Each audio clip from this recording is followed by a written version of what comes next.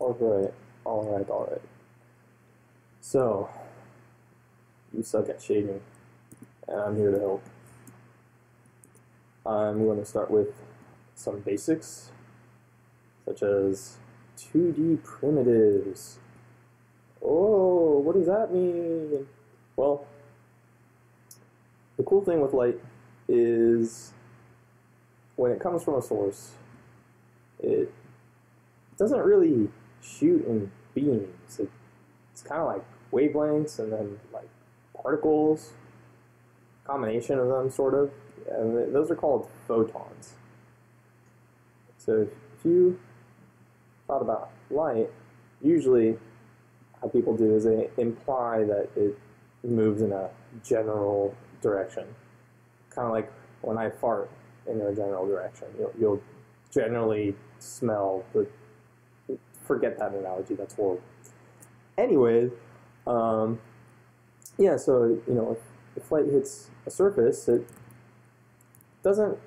Some light parts get absorbed. So let's say you have all the colors of the rainbow. So I'm going to choose like red, green, a little bit of blue, a little bit of yellow. Those get absorbed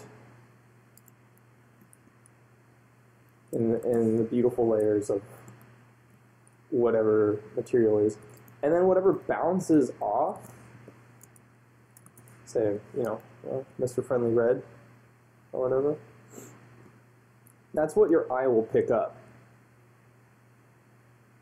It's your little crappy open eyeball, sort of. It's all surprised. It's like, whoa, well, what's happening here? And then it's like, oh my God, I see everything. I see all of it. I see all the red.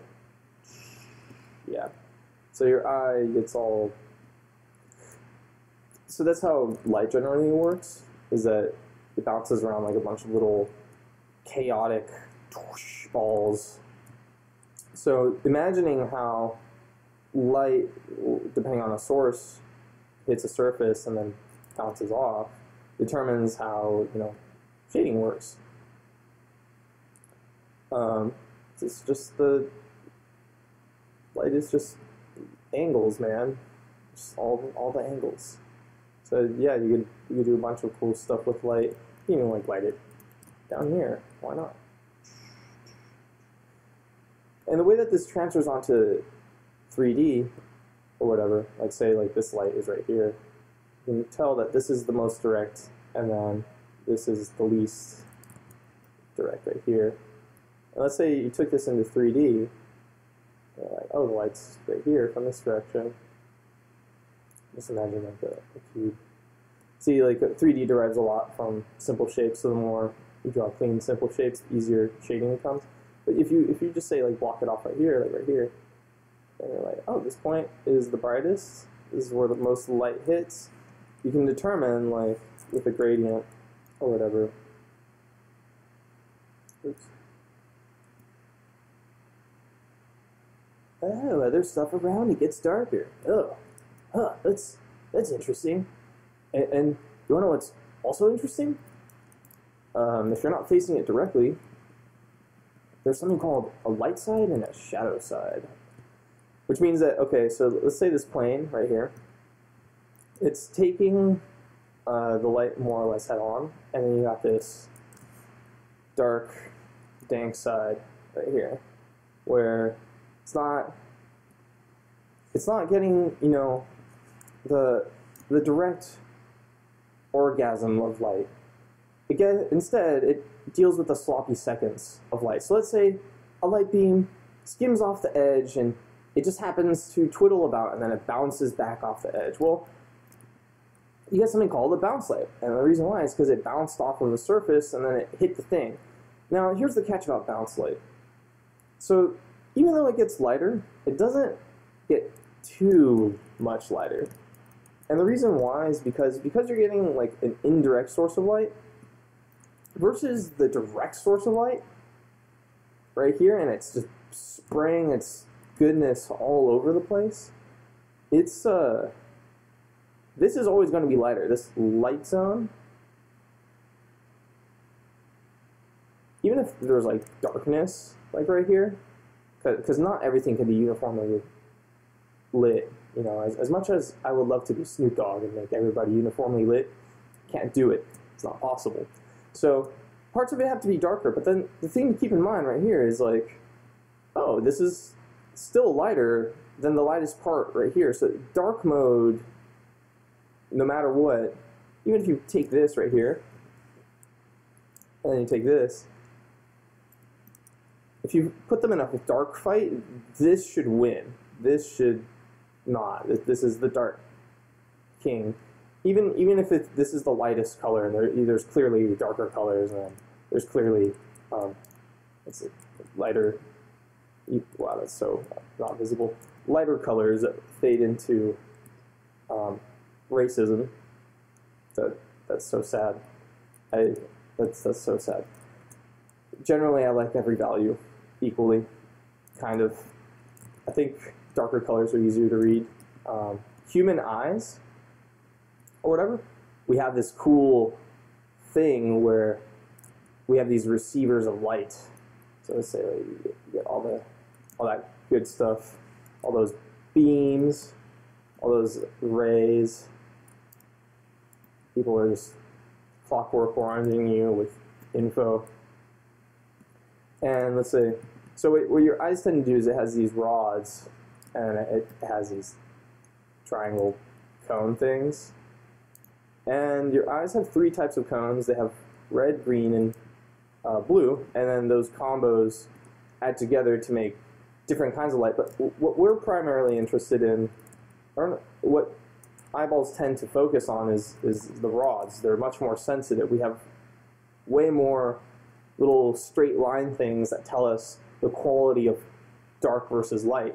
It's actually important for survival, and the reason why is because like if you have to tell like what's going on in the background, where you know, like let's say you have like a person, he's like, oh, this is the difference between someone who knows silhouettes, you know, and value distribution versus not, and they're like, hi, and you know, say Mr. Cone guy, it's like, oh, I don't know. Like silhouette is so important because it could be the difference from right here versus, you know, someone who's holding a sword, and this is a sword. Their arm is a sword. And if you can't determine light versus dark areas, then chances are your body is not built for determining like these types of situations. But being that you're human and you have eyeballs and you're seeing this tutorial, yeah, you got to think about it. So yeah, like silhouettes are super duper important. They're meant for our survival. And then afterwards we're like, oh yeah, you know, like that's like generally safe. So we add some color. Like, what's the quality of this stuff? And then you bedazzle it, and then people go crazy and give you millions of Twitter followers and all the fame and glory I could never get, you know, so that's always fun. But yeah, so we register stuff darker a lot better because well, you know, chances are we don't have infinite brightness. I mean, the sun, looking directly at the sun just blasts our eyes.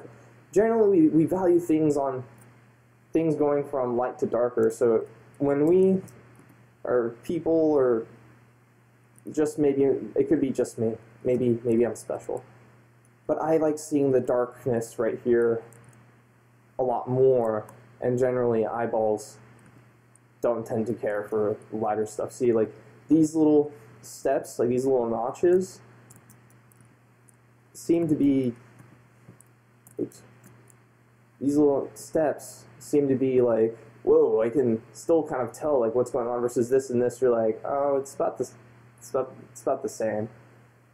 So it's like a little lopsided, right? Like this feels like a lot more than this. So yeah, we have just all these advanced computing processes that we just take for granted, and we're like, oh, this is the dark side right here, you know, like, haha, like, this is totally just shaded, and then, you know, you get all these cool mind tricks and illusions and stuff like that. But generally, like, the biggest tip that, you know, you want to give to yourself, and this is what a lot of painters end up doing, is they'll be like, oh, I have a sphere, and then they draw. The first thing that they'll do is they'll draw the light side and the dark side. And that's called two-tone drawing. And the tone, much like music, it's wavelength. So you get two tones in terms of color. A two-tone can also mean, you know, like two types of anything. Like it just two of anything. It's like a deal, you know. Like it's great. Instead of one tone, you get two for the price of one. Wow, that's not feasible. I want to make it lighter. Yeah. But generally, black and white makes it the easiest to read because, you know, rods, rods, they're number 1. This is usually number 2. And then from there, you know, people are like, oh, we'll split it up into maybe a third tone right here. And then that gets way more complex because you're, instead of, you know, like creating, you'll imagine if this were a white plane. Just gonna make it the dots. All of a sudden, your brain's splitting up this plane into thirds. Oh, wow, things get a little rounder.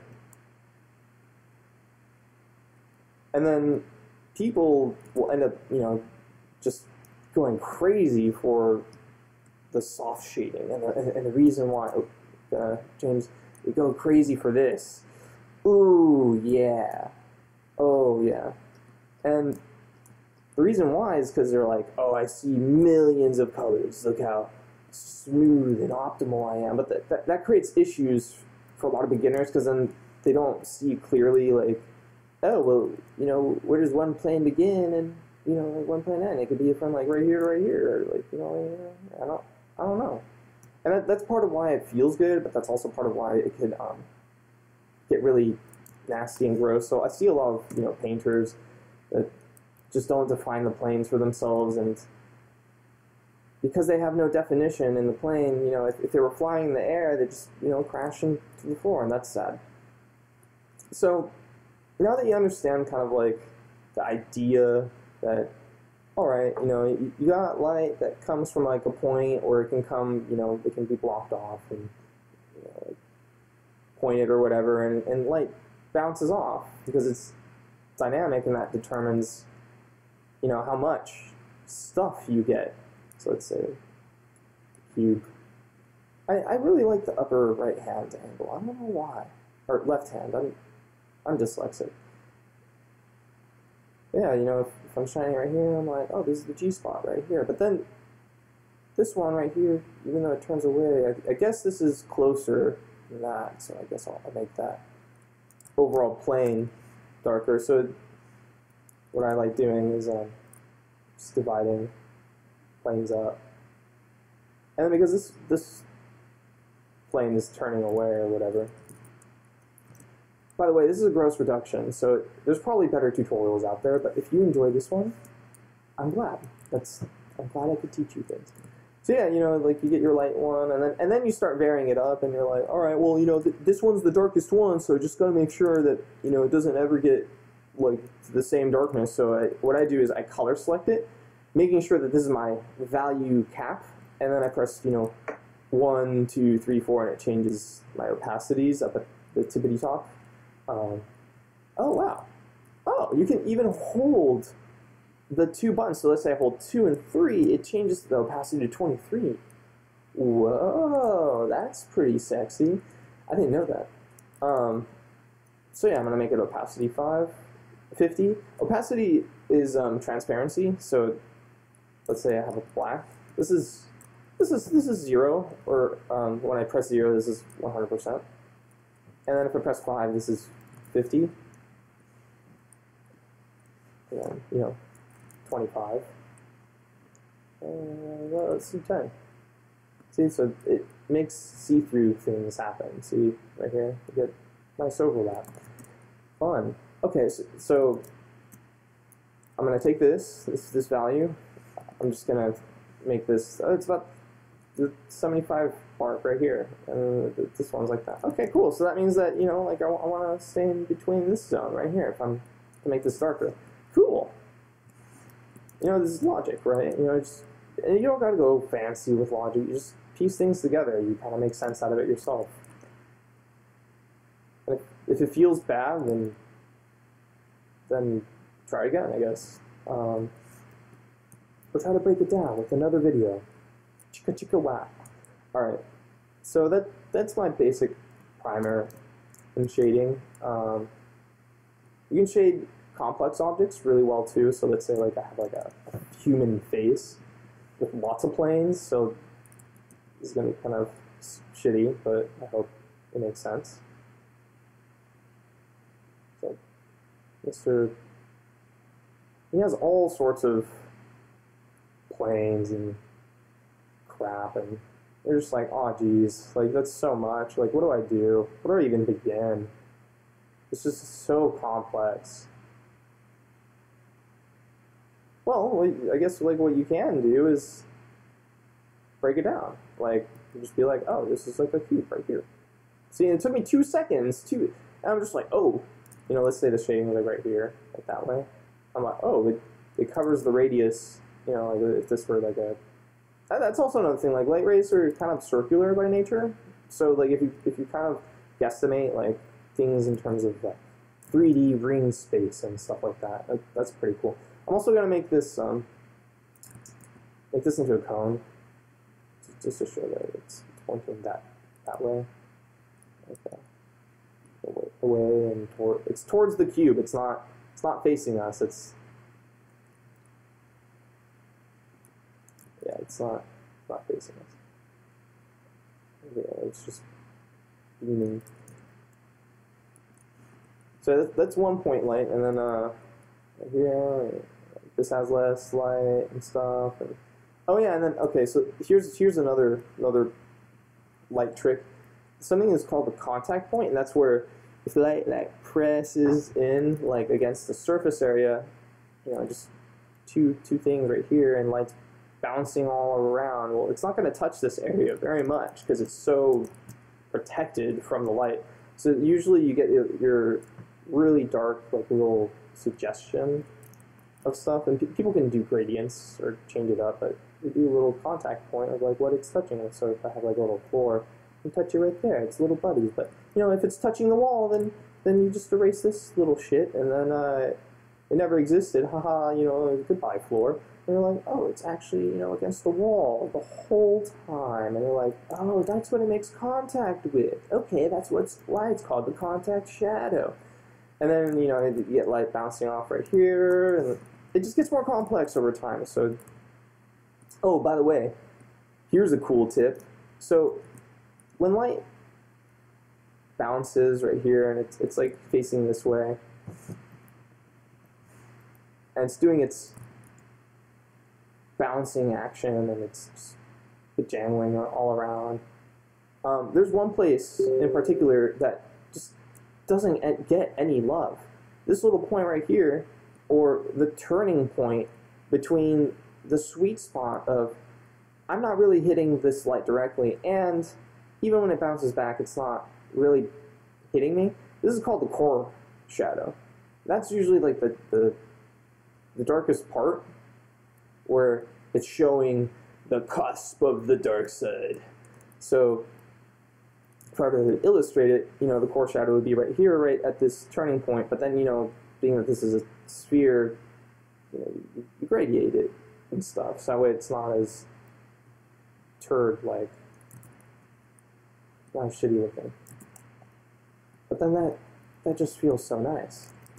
And then you add a little bounce light, and then see, those are oh yeah, and then you can even add an extra highlight right here. So you got you know 5 things going on. You got your light side, you got your dark side, and then you got, you know, your bounce light with all the bouncing goodness, and then you got your core shadow right here, and then finally you got your highlight, the lightest point. Oh, it's so bright.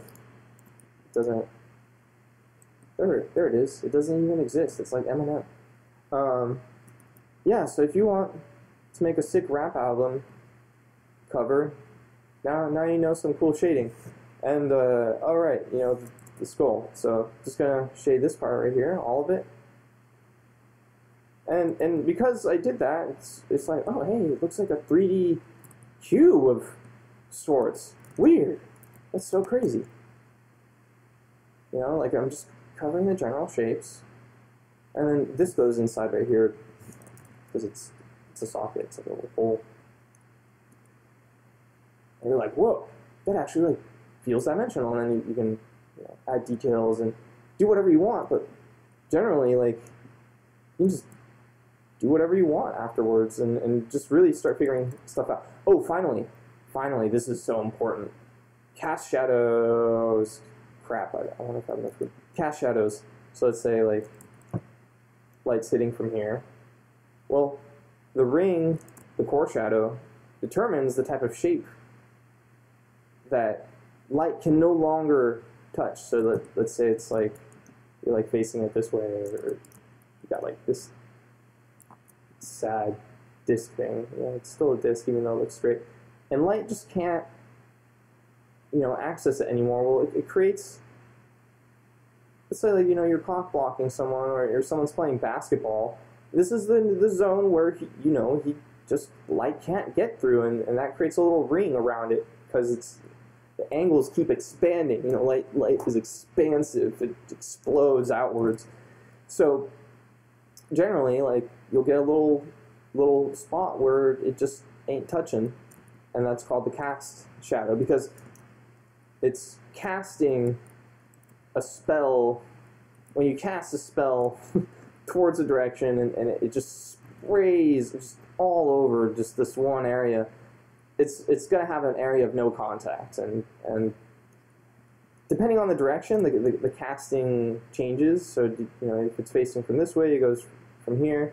It really just follows you anywhere, like a stalker. It's just like a stalker wizard with his stupid wizard hat, and he's just not leaving you alone.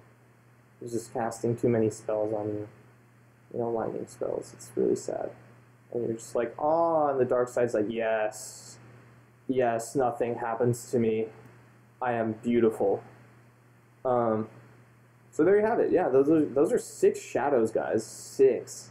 Let's write that stuff down. It's 6 for the price of 1 shading tutorial. So you get, you got your light. Let's illustrate that. You got your light zone. Cha. And then I'm gonna make this slightly dark. Yeah, light zone, and then you get your dark zone.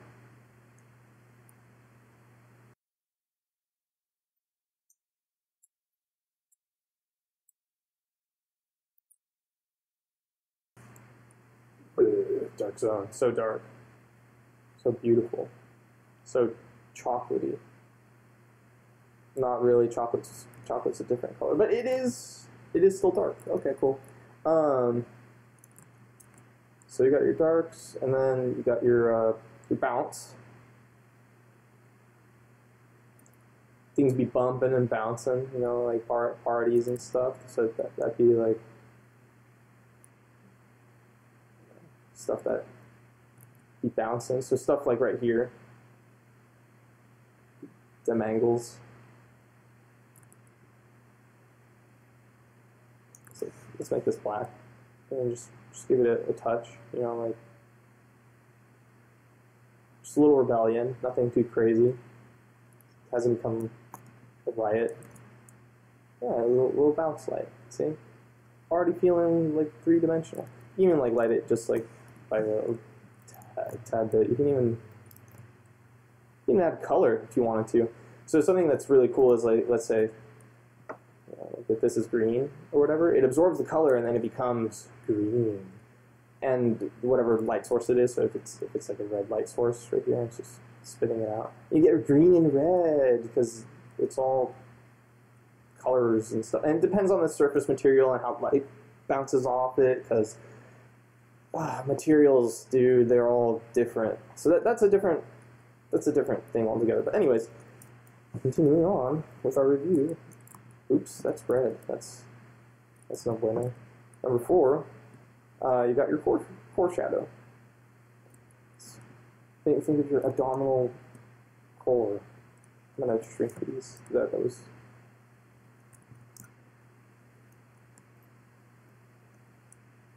Yeah. It's all one big happy light family. Just like Dr. Light. He created Mega Man. And you're all going to become his Mega Men. Alright, so you got your core shadow. It's like, oh yeah, core. Core strength, core values, apple core. Yeah, you got it right here. Yum. Got your highlights.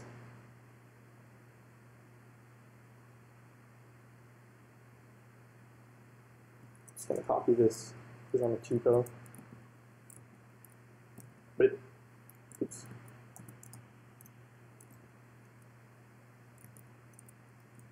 Got your highlights, which you gotta add some darkness to make it light. That's a sad truth. So here's your highlight, and your highlight's like, yeah, like I'm popping. Look at me, I'm the king of light, king of the hill, and that's assuming that still that this light is pointing in the right direction. But yeah, highlight, and then finally your cast shadow. Oh shit, nope, I'm wrong. There's 7. There's 7. Oh man, you got an extra bonus. But wait, there's more. Yeah, you got your contacts, so let's say it's like right here, you got your 4. I'm just gonna add this shadow over here just because it's true. Contact. And then what was cast? Yeah, cast. It's like the cast system. Things come in hierarchies. That's sad. I'll never make it in life. I'm just born into this situation. I'll never get out. And it's facing away from right here because that's where the direction is. Like, it don't make no sense that if this is like facing up in his grill and it's just bouncing right in front, that it'd be dark. Like, it's just not happening. So I'm making it go away, guys. See, I'm complex, I'm sophisticated, and also it's the shape of an ellipse, so I'm drawing through it. Don't judge. Don't judge. Okay, and yeah, that's about it. So keep all these in mind. What I'd recommend is choose your favorite one. So let's say you got like your core is your favorite, and you just love abs. You know, you're all about that strong core and core fundamentals and stuff. Yeah, just focus on just making lines of where to think. You divide where the lines would be in the shadow. So let's say I'm shining it from right here. You're like, here's the lines, bitch. Take them all, and then you're like, these are my core lines, and then all the shading can fall underneath that. So that's like one approach that you can take, and then you can just do that with like circles. You can do it with my square drawing skills on point today. You can do it like on advanced. Build up the complexity. Like if something's too complicated, like build the confidence, generate a win for yourself. Like it's cool. Like this, for example. Like, oh, you know, this is the core shadow right here. I'm making a light. So you're like, oh, this is where the core shadow should be, right here. And then like, oh, this is a cast based off of the core or whatever. And you're like, ooh, it makes it like right here. See, I got my little cast buddy. He's helping me heal. I took a hard fall. It was just falling into place right here, and then you're like, whoa, like, dude, this is sweet. I'm like making stuff feel like 3D. So there you have it. Shading. This was. Oh, okay. Oh, okay. I was using the eraser. So this is shading. And I'm your friendly friend Alex. You can call me like on hood for Nadanka. No, forget that. Just call me Alex. I'm Alex. Cool. So follow me at Zulu on Twitter if you want to see more tutorial updates. I'll be posting this on YouTube's.